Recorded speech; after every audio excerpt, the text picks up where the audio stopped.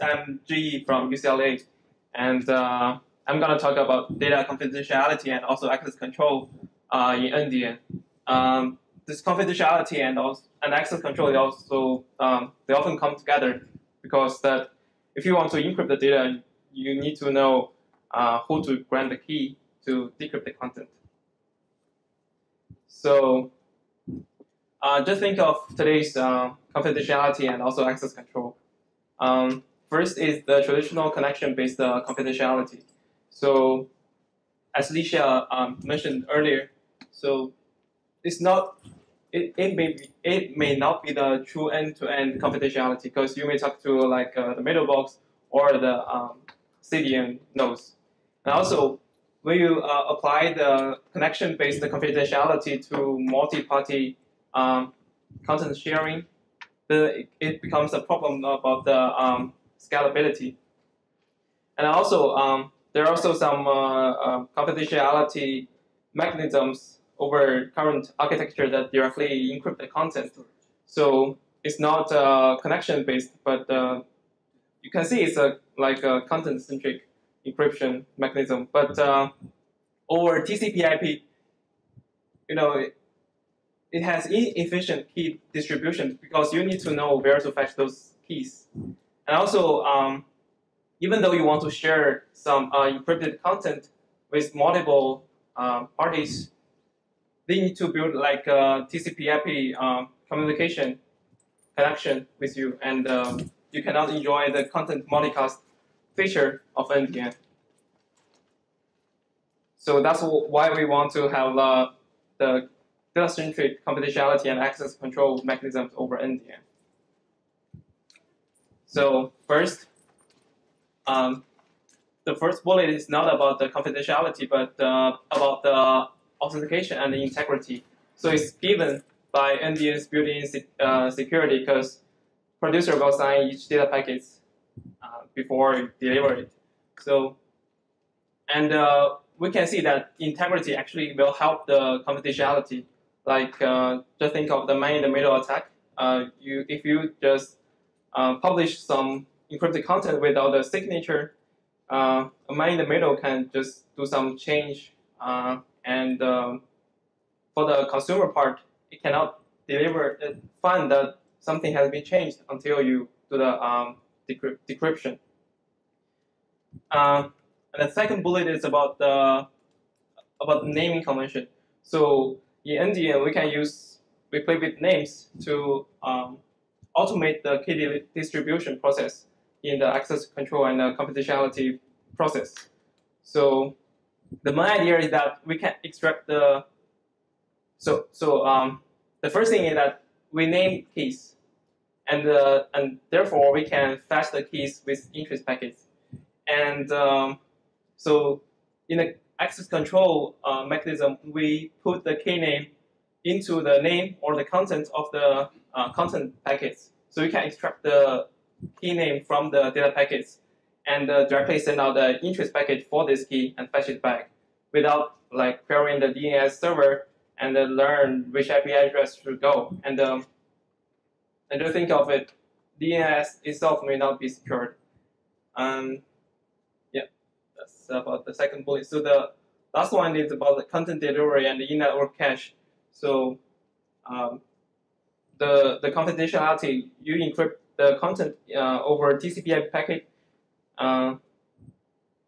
but for the consumers to fetch those content, they still need to build like that number of connections to you and fetch those content. And in NDN, you can have your encrypted content cached in the routers or the like data repositories for content delivery. So let's talk about the name-based access control, NAC in short. So the concept is kind of very simple. It only have 3 parties here. So first is the access manager. So it defines who should have the privilege or the access rights to decrypt, to visit your data. And this encryptor here is the one who produce data and do the encryption. And the decryptor is the consumers in the system who will fetch the encrypted content and then use the key granted by the access manager to decrypt the content and read. So at the triangle here, the access manager defines the encryption policy and then notice the encryptor, so the encryptor know which key to use to encrypt the data. And for the decryptor, access manager actually grants access, like they give the decryption keys to the decryptor so they can decrypt the data. Here is an example. So like in a scenario, you have an Android phone at the access controller, and you want to control that only the television can visit the data produced by your camera. And so basically, the camera will encrypt the content produced by the camera. And so television wants to get the key to decrypt this content, and all the things is controlled by the access controller. So this part should go higher. So this is the controller. It has the decryption key and the encryption key. So it basically delivered the decryption key using decryptor's public key to encrypt the decryption key and deliver this decryption key to the decryptor. Okay, sounds a little complex.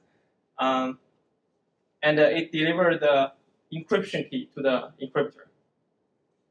And for the encryptor, just like what we do nowadays, we don't usually use the asymmetric encryption mechanism to encrypt content. We have a symmetric content key in the middle to improve the efficiency. So here's I show how basically the NAC work. So for the television, we have the public key and the private key. That's its identity key. So just like the certificate the television have. And for the access controller, it has the key pair to control the access. And first, the Android phone, the controller use decryptor's public key to encrypt the decryption key for this data consumer. And the access manager can publish publish this encrypted decryption key, like to the repo or to some other persistent storage. And next, we have the camera. The camera create a symmetric key. We call the sticky constant key here. And this key is used to to do AES encryption to the content. And yeah, we use this sticky to encrypt the data here, symmetric encryption. And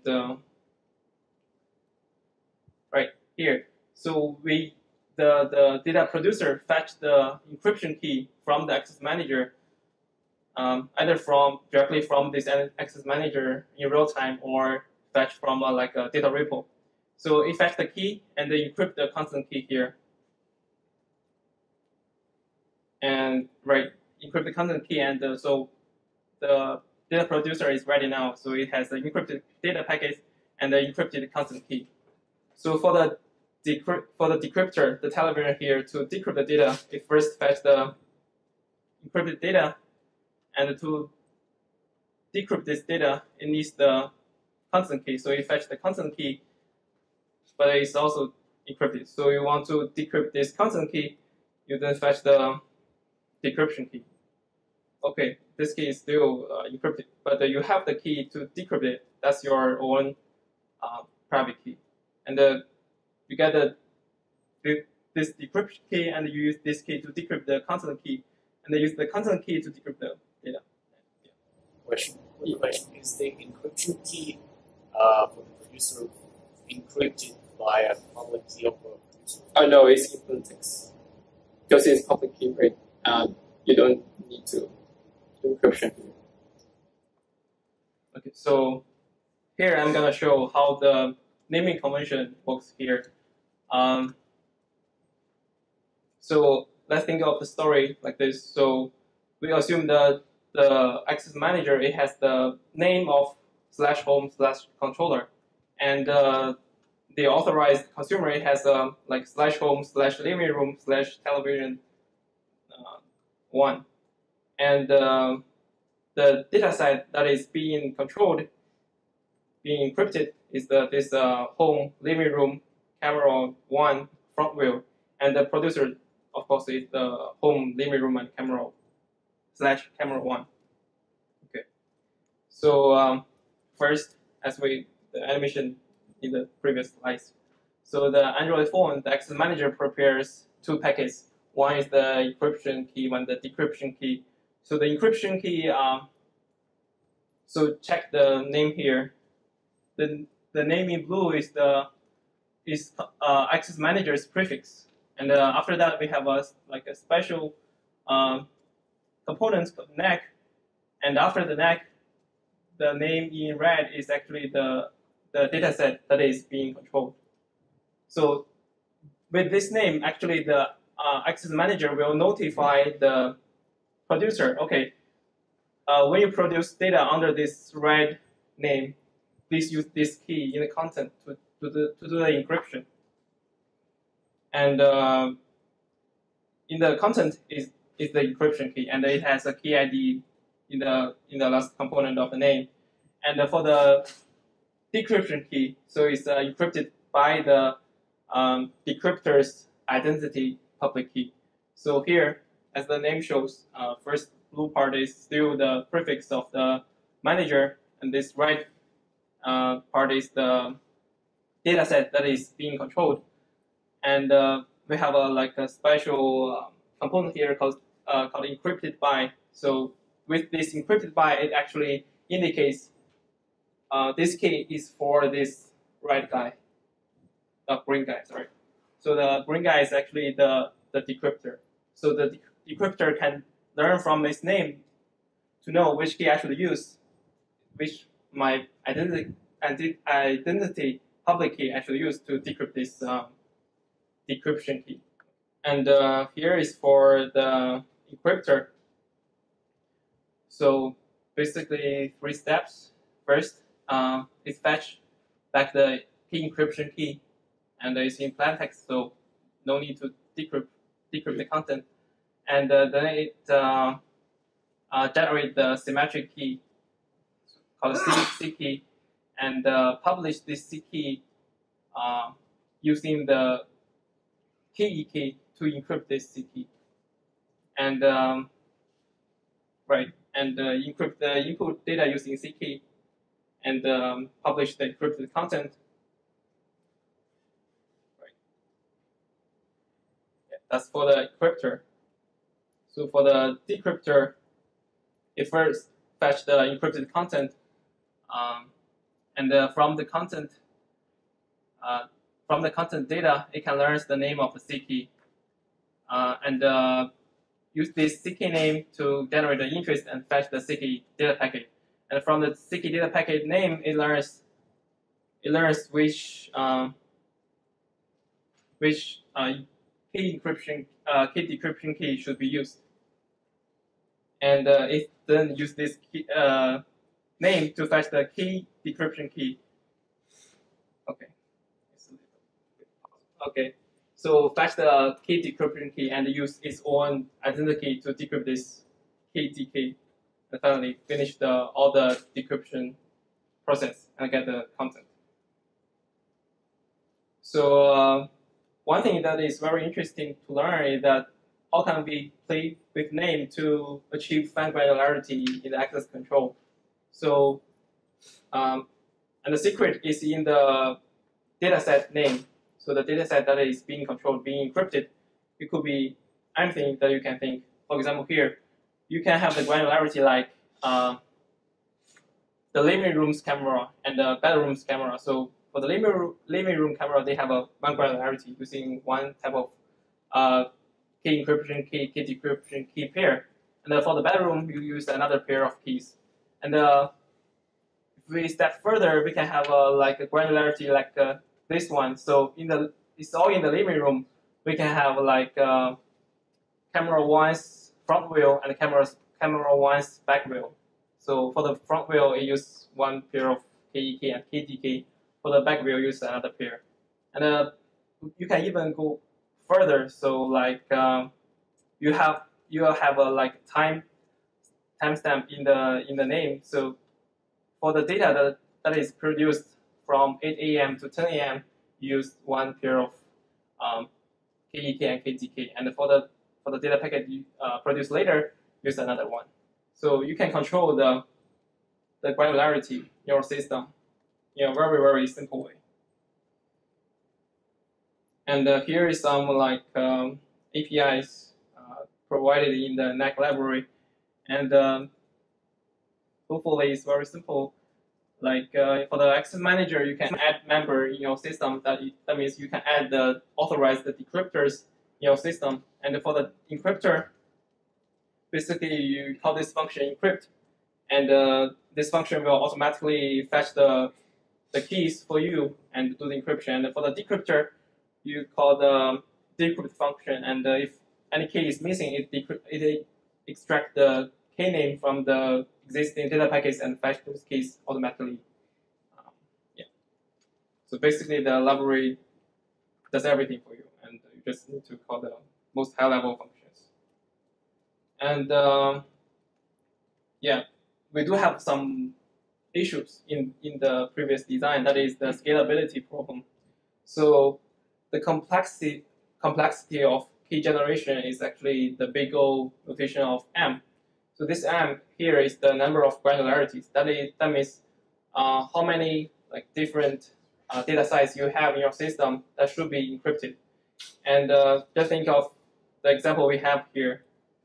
You can have so many different granularities, and even so, when you add a new component in this name, you got another many new granularities in the system. So it has some problem of the scalability, and think of the complexity of key distribution. You need to give this big OM KDKs to the number of consumers. So here you need to have a big O notation of M times N copies of the encrypted KDK to consumers. And I said before, so when you have many granularities in the system, it becomes a disaster because you have so many KEK and KDK pairs to have. So can we solve that problem? And actually, we found a solution called attribute-based encryption. So the idea of this attribute-based encryption, or ABE in short, is very simple. So that means, like the example here, so I can encrypt the data using this policy called living room. This is an attribute, and display device. This is another attribute, and browse them or display authorized. So basically, I have three attributes here. I use this policy to encrypt the data, and to decrypt the data, you need to satisfy this policy. So two possible attribute size could be, if you have a display authorized attribute only, you're fine, right? Because there's an OR there. You can decrypt the data directly. And another choice is that you have the living room and display device, these two attributes together to decrypt the content. So let's see how we can apply attribute-based encryption into the NAC.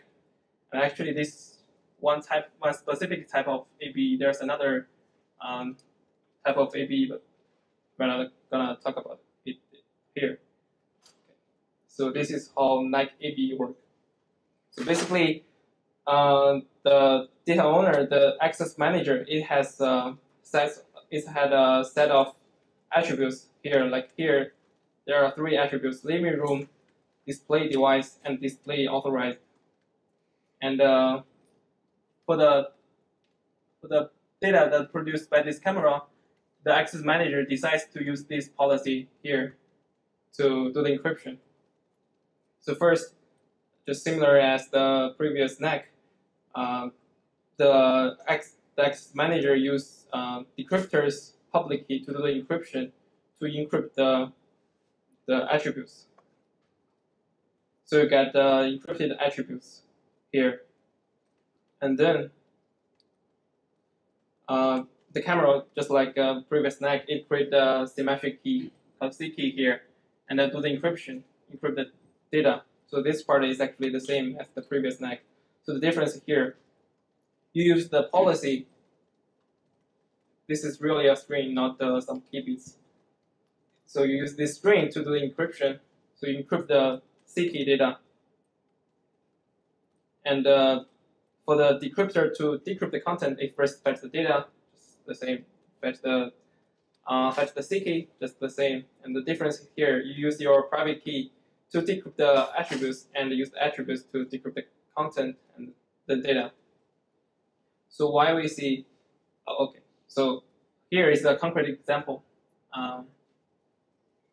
The naming convention is just like before, but without having a key ID, we have the policy there to replace the number of the ID of key. And here is basically the same. Yeah. And for the producer, they fetch the key to learn the policy and use this policy to encrypt the C key, and use the C key to encrypt the content and publish them. Okay, I have a question. Yeah. I'm sorry. As I've been following you here, isn't that putting more load in the computation power as a encryption and decryption? Or won't there be any impact on the computational performance? You mean using AB or? For the whole computation here, for the decryption and encryption, because I know we put in a key, or first we put in a key, then we put in the encryption, and then the key that decrypts the encryption key for each content, right? For content, you use C key, so it's a symmetric key like AES. Okay. Yeah. Okay. So the one content key can be used for a large group of factors. Yeah. I mean, the small, I mean, this is the trade-off effectively. The less reuse of C key, the more control you can have with the revoking of that specific access. Yeah, like from 8 to 10, you may have multiple data packets, but you can use one C key too. Yeah, for the decryptor, you basically fetch the attributes and use the attributes to see whether it can satisfy the policy and decrypt the content. You get the content. Okay, so why we see it has better scalability here. So yeah, just think of the attributes. How can we combine different attributes together to make a policy? So one policy is actually one encryption key. So for example, with attributes A, B, C, I can have like A and B, A or B, A, B, C, A and B, basket or C. So with like a small number of attributes, you can actually create a lot of policies. So you can create a lot of encryption keys. So here I see that the number of attributes is actually much smaller than the number of granularities in the system. Yeah, and think of the complexity of key generation is actually you only need to generate the number of attributes of keys in the system. So one attribute connects to one attribute is actually a one key bits. Yeah, one set of key bits. The complexity of key distribution is that you need to deliver this this big O A number of attributes to the number of consumers, which is n. So the complexity of distribution is big O A times n. And one thing that we can improve is that the attributes actually it reflects some inherent nature of the identity. For example, here the television it has the attributes of living room and display device.